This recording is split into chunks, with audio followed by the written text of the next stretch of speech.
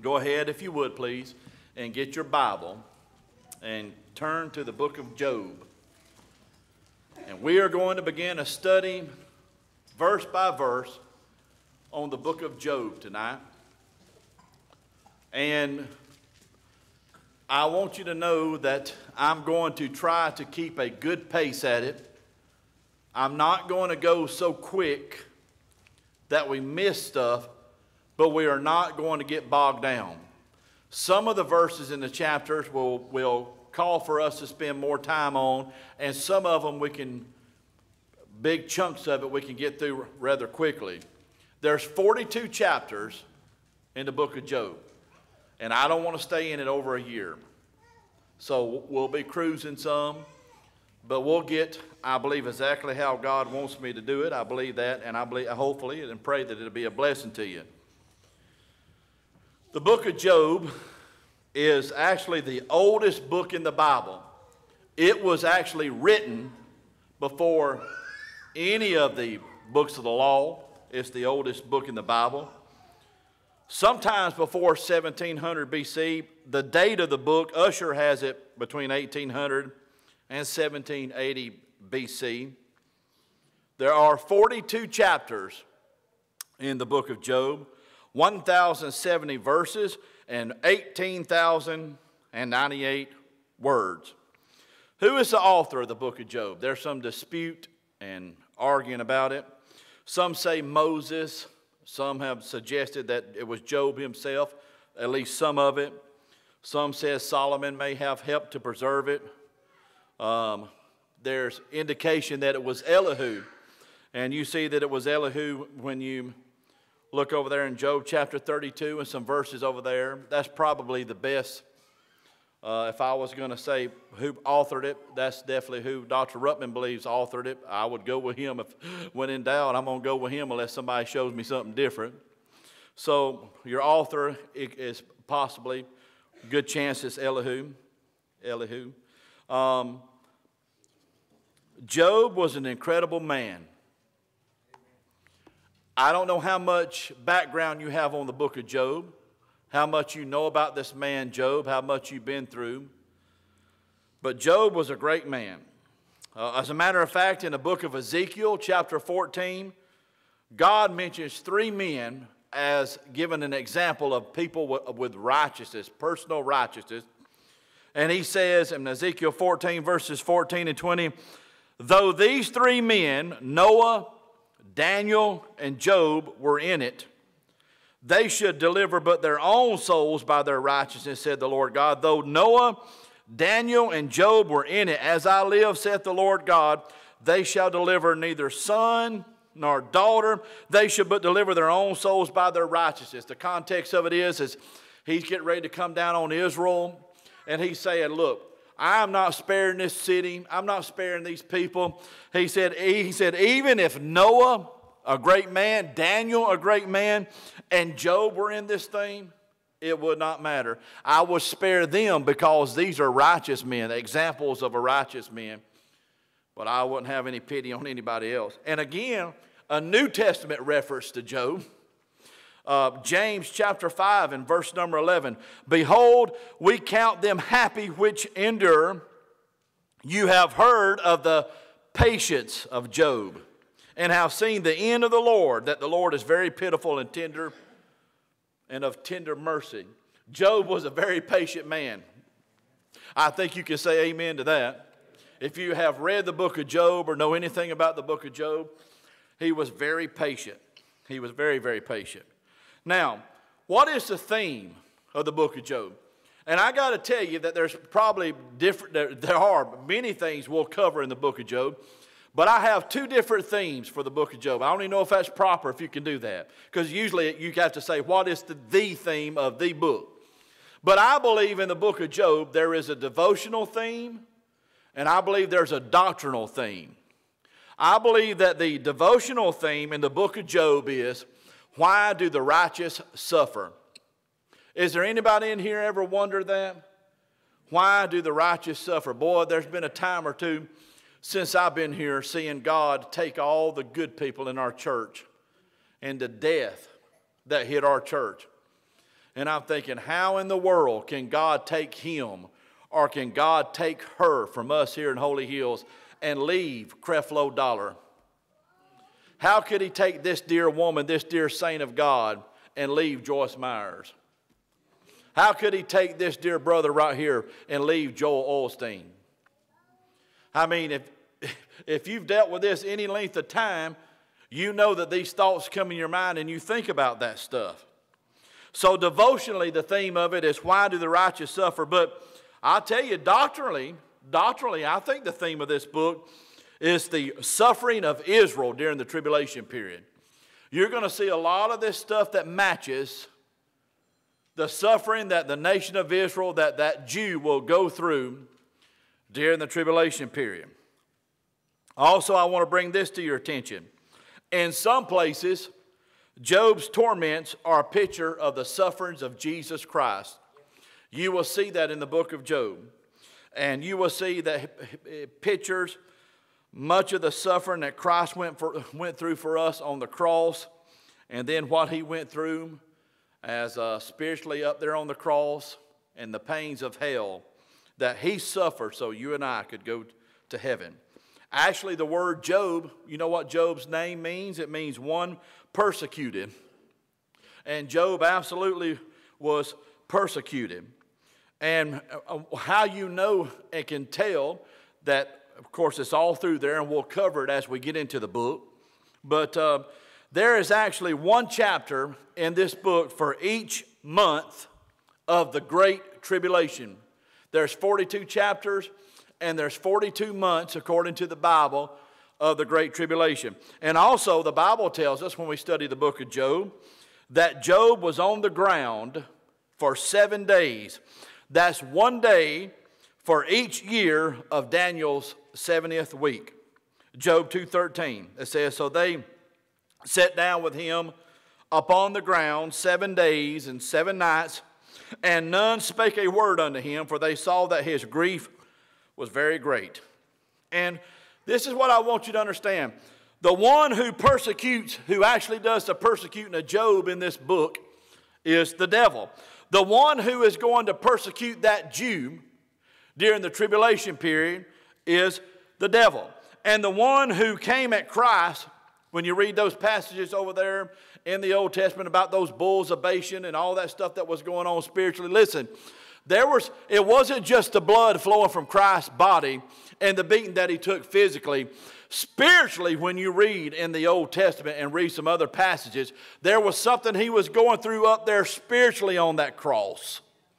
And there was things happening to him as he paid for the atonement on the cross with his precious blood that you don't see. And so the devil comes at Christ on the cross, and again, like I said, Job is a type of the suffering of Jesus Christ. And listen, this is what I want you to understand about all of this tonight. The devil coming at Job, the devil coming at his people during the tribulation period, and the devil coming at Jesus Christ on the cross was all set up and allowed by God. Do you hear me? It's all set up and allowed by God. And that's why we have trouble sometimes and we struggle when we deal with Job. That's why we struggle when we deal with some of this stuff. And as we get into this here, and what I'm going to do is we'll cover the rest of chapter 1 the next Sunday night that we're in the book of Job. When we actually get into the text tonight, when we finish the introduction, we're just going to cover the first 5 verses because I want you to see Job's character. But here's something that I want you to remember and I want you to get a hold of, because we're going to revisit this at the end and make some practical application that I hope will help you and do something in your heart. You need to remember this. Dr. John Phillips, the English preacher, was preaching a message on Job, and he said something I thought was outstanding. He's got a good message on Job. And this is what he said. Dr. John Phillips said, the great question in the book of Job is, will Job's experience triumph over his theology, or will his theology triumph over his experience?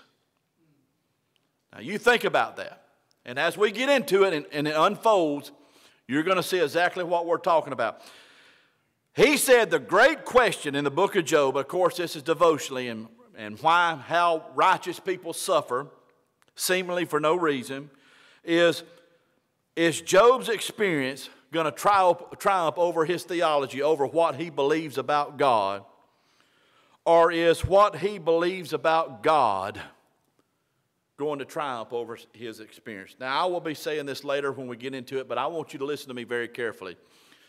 If you spend any time in the book of Job, you know that there's no man that ever lived on the earth that suffered completely more than Job, but the Lord Jesus Christ. When you look at it and we get in there and we start getting into the further on into chapter 1 and in chapter 2 when the devil is turned loose on Job, you have never seen a man, he's suffering physically, spiritually, emotionally, financially, every way that a man can suffer, he suffers. And listen to me, the devil does it, but do you know who instigates it? God. Now you better start right now preparing your heart for this. There's a lot to the book of Job that's not just going to deal with our intellect, and when we get into some of that doctrinal stuff and some of that stuff that we find that Job talks about that's very stimulating and very enjoying, but there's some stuff that deals with your heart when you go through the book of Job that's very heavy. And you're going to have to finish the book of Job and say, is God really good? Is he really right? Was he just in everything he does? And you say, well, that didn't even cross my mind. Well, first, number one, you don't know nothing about what Job went through, so I would just keep down until you do. And number two, you must not have lived life very long or had life throw much at you. Because if you ever do, you will be in a world of hurt where you may not ever renege on your faith, but you will lay your head on your pillow at night and lay in that bed at night and say, why? Why? This doesn't make a lick of sense to me. Amen? I've done right. Now, I haven't been perfect, but I've done right. I've done what you told me to do. And it just may be that there's something going on up in heaven that nobody understood. Job didn't understand it. His friends didn't understand it. Nobody understood it. Now, they all had their opinions about it. But they didn't know what was going on, and they didn't know the reasoning behind it. We'll mention that just a little bit more at the end of the study. Now, I've divided this book. I've divided it into 5 parts. This is a very simple, simplistic division. Other people divide it. I chose to divide it like this. Other people would not divide it like this. But I thought about dividing the book in 5 ways, in 5 areas, by chapters that would make it easy for you to understand and know where we're going. First of all, the first division is chapters 1 and 2. And chapters 1 and 2 is the testing of Job. And then second of all, you have chapters 3 all the way over to 31. And that's the discourse of Job and his friends, Eliphaz, Bildad, and Zophar. That's chapters 3 to 31. And then you have the third section. That's the discourse of Elihu and Job. And that goes from chapters 32 to 37. Then you have the fourth division. That's where the Lord answers and he steps into the conversation. He answers and he rebukes Job. That's chapters 38 through 41. And then the final section is the Lord restores Job, and that's the final chapter of the book, chapter 42. Now, we're going to get here in a moment and look at this man, Job. But I want you to remember something. Job is going to be somewhere during the time of the people in Genesis. All right? He does not have a completed Bible like we. He does not have Scripture like we do. He is not born again like we are. He does not have the permanent indwelling of the Holy Spirit of Jesus Christ like we do. And none of us in here could go through what he did and come out like he did. Okay? So don't think I'm saying anything negative about Job. We're going to see here in a moment that when Job is on the earth, listen to me, the Bible makes it clear that he's the best man on the earth at that time. But yet, there was something in there that needed to be taken care of with Job. He had some self-righteousness. He thought he was maybe a little bit more righteous than God. And he got to the place where he thought God had not done righteously by him. And he even said he wanted to have a conversation and discuss this thing with the Lord. So listen to me. If Job can get to that place, don't you tell me some of us can't get to that place. And so you want to be warned about that and look at that and caution about it always. All right. We'll just cover the first 5 verses tonight. And verses 1 through 5, we're going to look at Job's character. Job was a man of great character. Job chapter 1, verse number 1. There was a man in the land of Uz whose name was Job. And that man was perfect and upright and one that feareth God and escheweth evil. So far, that's a pretty good testimony, isn't it? Now, Uz is the name of a son of Aram. You read that in Genesis 10:23. Aram was a son of Shem. And Uz, that land where Job was, would have been located in a place called Idumea. You read about in the Bible. That's in the land of Edom. And where the land of Edom was where we would have like present day southwest Jordan, across the Jordan, down in the country of Jordan. And it is, and over there also is where Petra is. And it's possible, some people think that it may be exactly where Uz was exactly located where the city of Petra is located today. And remember that the city of Petra is where the Jews are going to flee during the tribulation period. And that would make sense if that's where it is, since Job is a type of a tribulation Jew under the persecution of the Antichrist and the Lord allowing his wrath to be poured out upon him. That would make sense. Now, I want you to notice how he's described. First of all, the Bible says that Job was a perfect man. Now, don't misunderstand that. Don't be confused. It did not say he was a sinless man, okay? There's nobody that's sinless, but he was perfect. You have to understand, and I think most of you do. You understand the Bible word the word perfect. Perfect means to be complete or fit or mature. So he was fit. He was where he was supposed to be. He was useful. He was mature. He was a perfect man. He was exactly what God wanted him to be. So that's his testimony. He's a perfect man. Notice what else is his testimony. The Bible says that he was perfect and that he was upright.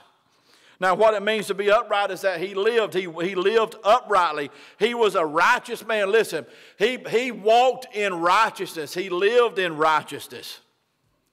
That man lived right. But sometimes the problem is when people live so right, they get to looking at how right they live. And we all of us have to watch out for that, don't we? We all have to watch out for that self-righteousness that can creep into our hearts. And we become unwise, the Bible says, if we compare ourselves with one another. Listen, the only one you and I ought to compare ourselves to is the Lord Jesus Christ. And when we compare ourselves to him, we come way, way, way short. Every one of us.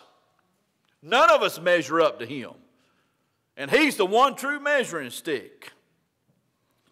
So it says he was a perfect man. It says he was an upright man. Thirdly, in that passage, it says he was a God-fearing man. It said he's a man, he's perfect, upright, one that feared God. You know, Proverbs 1:7 says that the fear of the Lord is the beginning of knowledge. You know why people are so stupid? They don't fear God. I don't care how many physics books you've been through and chemistry books you've been through and quadratic equations you know about and all that. If you don't fear God, you don't have the proper knowledge. I don't care what you made on your ACT. I don't care, as Brother Bobby said, how many degrees you got behind your name. If you don't fear God, there's some knowledge you don't have. It says, fools despise wisdom and instruction. So the very first thing you got to have to learn anything about God and to know anything about God and to follow God is you've got to fear God. And I'm telling you, that's one thing this nation's lost. This country does not have a fear of God, and I'm afraid it's come into our churches that they don't have a fear of God. With all the nonsense that goes on and the way many Christians live, they don't have a fear of God. And let me just be honest with you, because I've been praying a lot about this and mulling this over and asking God to show me about me. And this is sad because I wouldn't have thought this about me. But God has showed me that I don't fear Him like I'm supposed to. And you know why I don't? Because He's been so merciful and good to me. You know, you get to thinking He's just so merciful and He's so good, He ain't going to drop the hammer on you. You know, I know you got that thing in your mind you're thinking about, and you know you shouldn't be thinking about it. And you say, well, I ain't going to be so quick. I mean, it ain't, I ain't. God's just merciful, and He is very merciful. He is very forgiving. He is still working on us. But one day God can get fed up. And I'm telling you, what's wrong with many Christians is we've heard so much of this contemporary, modern type of preaching about how good God is, and He is good, and He is merciful, and He is wonderful. But He's still to be feared. He's a holy God. He's a God of wrath. He's a God of judgment. He's a God, the Bible says, get angry. He gets angry. And what we have in our society now is a lopsided God. But Job feared Him. And I'm going to show you the very last verse we'll cover tonight, how much he feared Him. He was doing things for his youngins because he feared them. And escheweth, says he eschewed evil. You know what that means? He avoided evil. He was an evil avoiding man. See, Job was a perfect man. He was an upright man. He was a God-fearing man, and he was an evil avoiding man. You know, Proverbs chapter 4, verses 14 and 15 says, enter not into the path of the wicked. Go not in the way of evil men. It says, avoid it. Pass not by it. Turn from it. Pass away. And that's what Job did. He stayed away from evil. He avoided it. I'm telling you, so far, we're looking at a good man, ain't we? We're looking at a good man. And listen, not only was Job a righteous man, but Job was a very, very blessed man. Look at what he has here in verse number 2. And there were born unto him 7 sons and 3 daughters. He had a great big family, didn't he? He had 10 children, 7 sons and 3 daughters. And now notice the substance that Job had. He was a very, very rich man for this day and time. A very rich man for this day and time. His substance also was 7,000 sheep. That's a lot of sheep. 3,000 camels. You know, we went to this zoo down here. What's that that thing where you ride through there? That safari park. And I seen about 50 camels. That was way more than enough. 3,000. And let me tell you something. A camel is aggressive. When he sticks his head in your car to eat the feed, he'll get your hand too. Any of you ever tried to feed a camel?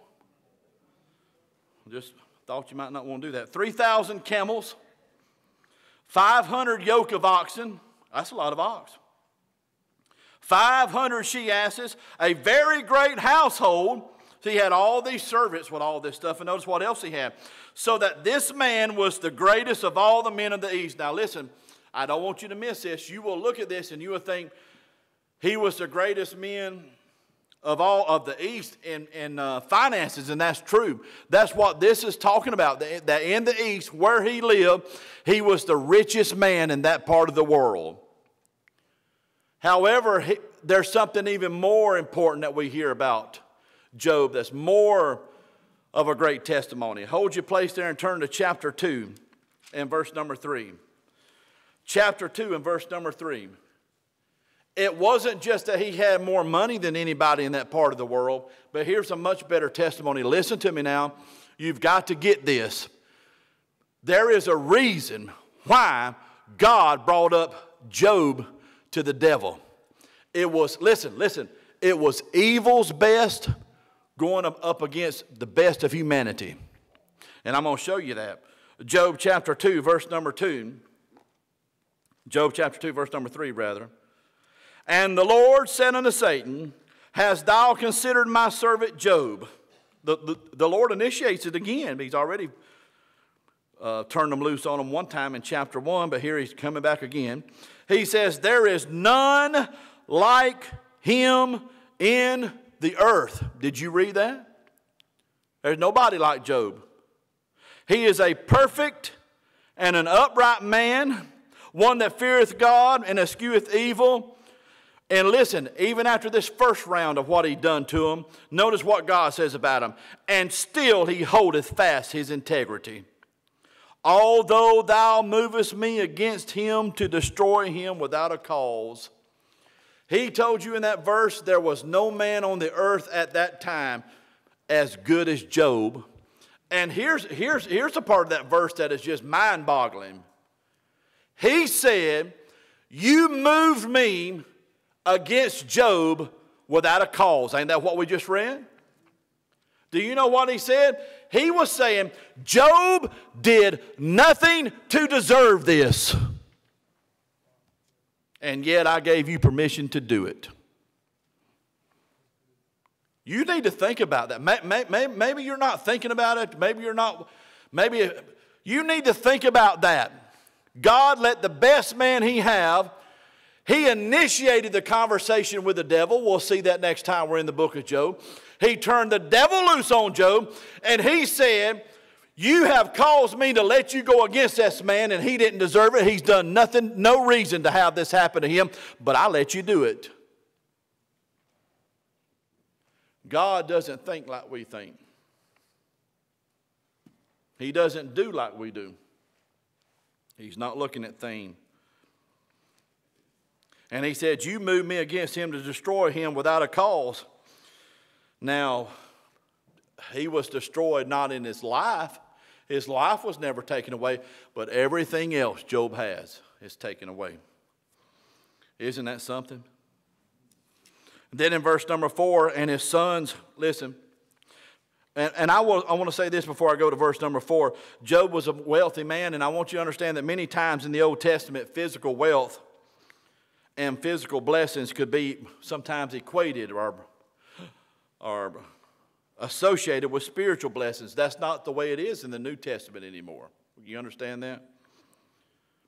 Spiritual blessings have nothing to do with money.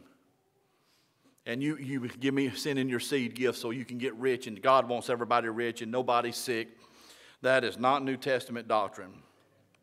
And because of this may have led Job's 3 friends to believe that Job was a terrible sinner, because that's what came out later on when they were talking about him. But just remember, he's the greatest man on the earth at the time in everything. Now, verse number 4, and his sons went and feasted in their houses, every one his day, and sent and called for their 3 sisters to eat and to drink with them. So what's going on is that Job's children are all together, and they are enjoying one another's company. Isn't that something to have 10 brothers and sisters and everybody loves one another? We're just glad to all get along. Job's last name was not Knowles. And I'm sort of being funny. Yes, our family is loud, and our family will argue and fuss, and people in my family will hurt your feelings. But I have to say that my family is pretty close. And they may blow up and blow out, but if you need them, they're there. You just have to have a thick hide around my family. They will hurt your feelings, but then 5 minutes later, they'll wonder why you're still sewed up about it. So, amen. You have to just get over it. But I mean that. I do love my family. Matter of fact, the older I get, the more I love and am thankful that I've got a family that may not always do and act like I think they ought to, but they've never said we're finished with you. You've never done anything, so whatever that we disagree with so much, we didn't love you. And I could pick up a phone right now with all my aunts and uncles and whatever, and all of them, if they could help me, they would. And not just everybody's got a family like that. I thank God for it, even if they are pretty loud. So, amen. So then we get to verse number 5, our final verse tonight. And it was so. You want to see it further about Job's righteousness?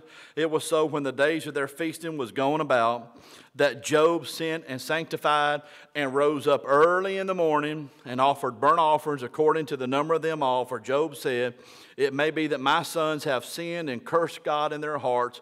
Thus did Job continually. Job was such a righteous man who was so concerned about his children. Listen to me. That he rose up early in the morning and he offered 10 burnt offerings, one for each child. And listen, the Bible says that he did it continually in case one of his children sinned or thought something wrong in their hearts. He did it continually. He was so concerned about his children. Have I painted a good enough picture for you tonight from the Bible that this man was a righteous man? Have I showed you that this man had riches, but the riches didn't have him? He had family, but the family didn't have him. He had possessions, but the possession didn't have. And let me tell you something. He had flesh, but for the most part, that flesh didn't have him. He had a lot more control and discipline over his flesh than many, just about all of us Christians who have the Holy Spirit living within us right now. So when we get on later in this book on down the road, don't you dare think I'm taking a shot at Job. All right? He was wrong, and it needs to be brought out where he was wrong.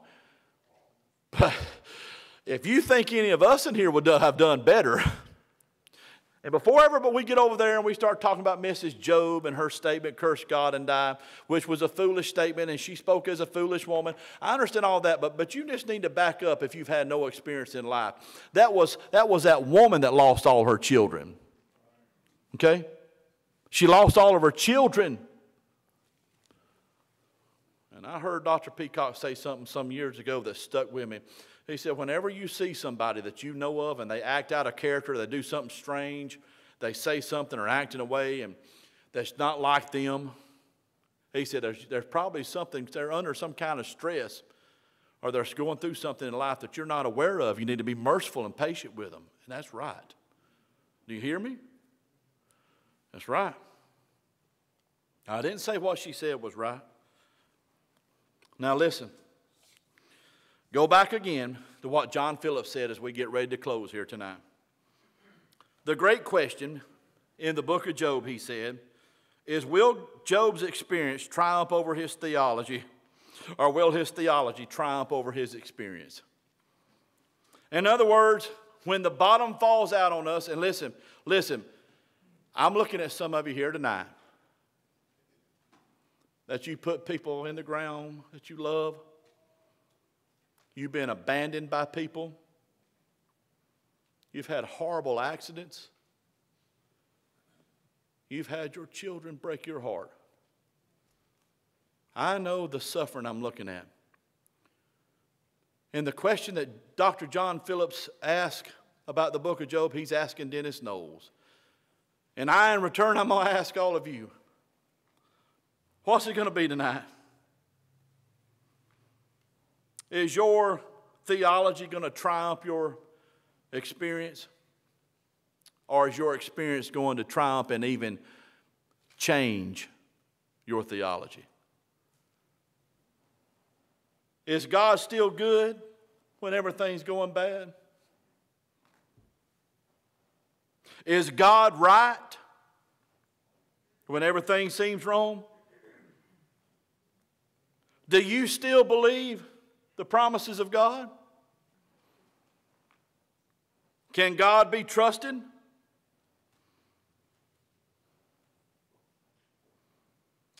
We're not charismatics. Our circumstances are to never change what we believe. Do you hear me? We believe and we walk by faith and not by sight. Do you know what our statement of faith is tonight? We believe in God. We believe in the Lord Jesus Christ. We believe he doeth all things well. We believe he's never made a mistake. We believe that he doesn't think like we do, that his ways are not our ways, that they are past finding out. And one of the great questions that you find out in the book of Job, and all of you are going to be confronted with in your life, is God right? And what I believe right? And what I'm trusting in right? Am I still 100% dedicated to what I believe this book says? Even though my life is falling apart and going contrary to what I think seems to be right, and contrary to what I seem to wonder about what the Bible's teaching. That's one of the great questions we find out in the book of Job. And I'm telling you right now, God put Job in such a position that he said, of course he didn't say it, but the thought is conveyed in that story. He said, I am going to take that man, and the only thing I'm not going to do to him is kill him. But I'm going to make him wish he were dead. And we'll read those passages. Not only does he wish he was dead, he says he wished he was like an untimely birth. He said, I wish I just died at birth. He said, I wish I'd never even been born. Any of you ever got it like that on you? And sitting down in the ashes of despair and in pain and agony, Job had to come to a place. Was he going to let what he had believed and trusted in God triumph over that horrible, horrible experience? Or was he going to let his experience dictate to him what he was going to believe about God? And as John Phillips put that question to his audience as he was preaching, I'm going to finish up tonight and put that question to you. Every head bowed and every eye closed.